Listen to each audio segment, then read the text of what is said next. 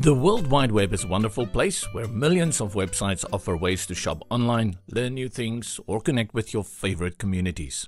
While all this sounds great, there's an important topic every website owner should consider: web accessibility. What is web accessibility, you may ask? When we say something is accessible, we're talking about features that will help people with disabilities use and navigate it easily. In our case, we need to make sure that all of our features can be used with the help of assistive software, be it screen readers, implementing keyboard-only navigation, and having a properly structured HTML output. Of course, there are other subjects that you may want to tackle, such as having good color contrast on the site, information being easily discoverable, and so on. Additionally, many jurisdictions around the world mandate that your website must meet strict accessibility guidelines so that anyone can use your website with ease. Luckily, Blocksy includes many of these accessibility features right out of the box.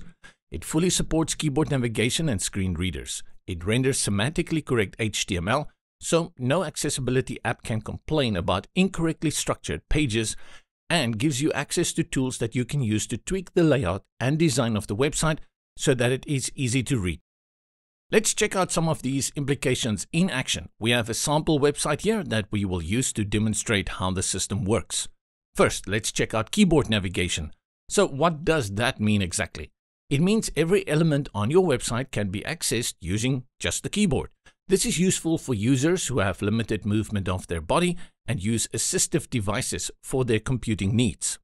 The Tab key plays a big role here. It lets you move through different elements of your web page, highlighting the one that's going to be selected whenever the Return Enter key is pressed. As you can see, if we keep pressing the Tab key, we will cycle through all the actionable elements of the page. Using something like Shift-Tab moves the focus backwards, and sure enough, pressing the Return Enter key will execute that action. That makes sense so far, right? Now, using keyboard navigation alone can be useful for some cases, but where the scenario really gets put to work is when used in combination with a screen reader. A screen reader provides audio cues for whatever is selected, even if it doesn't have a visible text label. So for example, if the user has navigated to various header elements that are only represented by their icons, the system will speak out loud what the current selection will do. That's because we've added special HTML attributes that screen readers can understand, and these parameters describe what the specific element does. Let's pause for a moment and check this out in action. On a Mac, we'll use the VoiceOver feature as a screen reader. But of course, we are also certified for the most popular solutions out there, so even if you've got a Windows computer, you will be able to use tools such as Narrator or NVDA. During the next segment, you'll hear each highlighted element being read out loud by the system. Visited, link, image, Blocksy, banner. You are currently on a link. To click this link, search for, what are you looking for? Search text field, list box pop up, search. Select category, search in category, pop up. Search. Link, plus 73099321312, banner. Current page, visited. Link, home, list 5 items, visited, link, shop. Expand drop-down menu, menu pop-up. Visited, link, news. Link, about us. Link, contact us. Group, banner. Visited, link, dashboard. You are currently on a link. To click this link, press Ctrl, Option, Space. See how things fall into place? This example highlights just how important it is to have an accessible website, as anyone, no matter what their condition, will be able to access and use information available on the website. Now that we're on the matter of HTML, let's check out how the theme renders its HTML output and follows all modern web development standards. By opening the browser developer tools, we can clearly see that the HTML output is clearly structured and is even easily readable by someone with no technical knowledge, with easy to understand HTML tags like header, main, and footer.